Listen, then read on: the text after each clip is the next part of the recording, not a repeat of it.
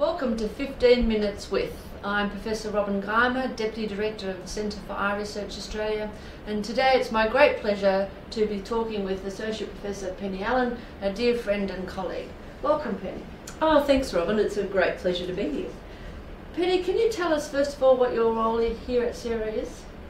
Well, my role is a clinician researcher, so I'm a vitreoretinal surgeon. And you've been involved for some time looking at the bionic eye work in CERA? Yes, I have, but I've also had a strong clinical interest in severe eye infections, endophthalmitis. So today, what are we looking at? What's our question we're exploring today? Well, I think we're looking at endophthalmitis today and how we can go about helping to solve the issues of this severe blinding eye infection. So just to be clear for all of us, so endophthalmitis is when you have infection Within the eye, and that infection may occur in association with trauma or surgery, but it also can occur in the setting of systemic infection. So a patient may have a septicemia, that is infection within the blood, and that infection may then deposit within the eye. And obviously in this situation, the patient not only has to have treatment for the eye, but also for the systemic infection. But these infections can be very severe and blinding.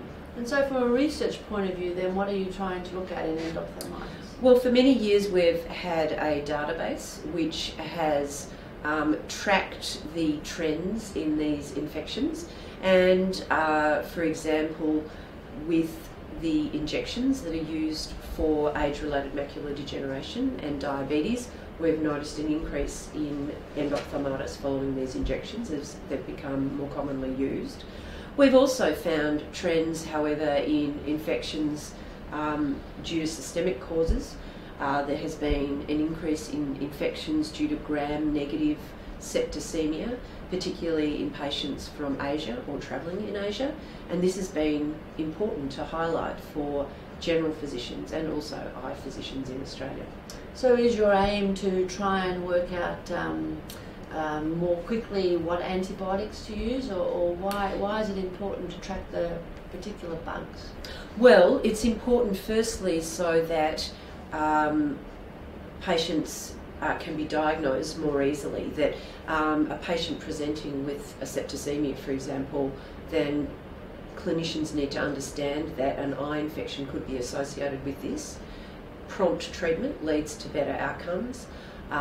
We also need to follow the bacterial isolates so that we can work out trends in resistance, and hence the importance of using different antibiotics if resistance develops.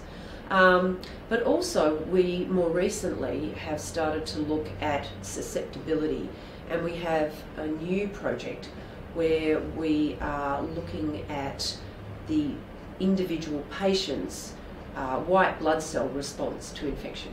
Okay, extremely interesting. And I understand that you've managed to create a database that you can now sort of interrogate more easily than a simple spreadsheet.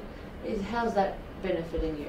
Well, that's benefiting us in that we can analyse the data more easily. You know, we have better access to the data. We can look at these various surgical groups that have had infections and hence use the data more readily. And compared to perhaps people around the world, is your database one of a few, or do most people collect this sort of information? I think there's only a few centres that have been collecting data for a long period of time, and we've nearly been collecting data for 20 years now. So certainly that's enabled us to track these trends, the reducing incidence of infection following cataract surgery, for example, increase after injections. We did also have increased incidence in infections in intravenous drug users a few years ago, and it enabled us to develop a health strategy with the state government to try to manage those. Fantastic, Penny. And just finally, I guess you mentioned that there's an increase with these injections. Have you any advice from what you've learnt as to why there is this increase? Is it purely just numbers that is increasing? Mainly numbers. There's certainly been some good work come out of the US to try to develop guidelines to reduce the incidence of the infections, and we certainly have also surveyed ophthalmologists in the state to try and work out whether they follow those guidelines, and also, aid our local ophthalmologists in the knowledge of this.